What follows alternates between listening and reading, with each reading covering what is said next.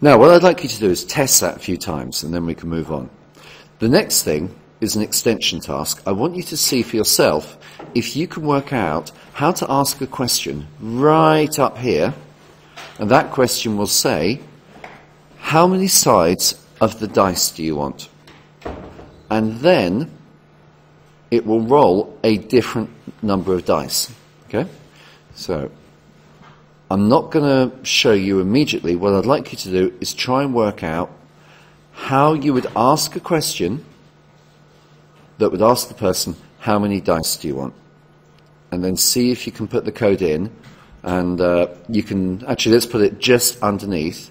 It will be one line of code only to begin with. And it will be just underneath where you say player 2 is equal to input. And I want you to ask the question, how many sides do you want on the dice? And see how you do. Okay? Away you go.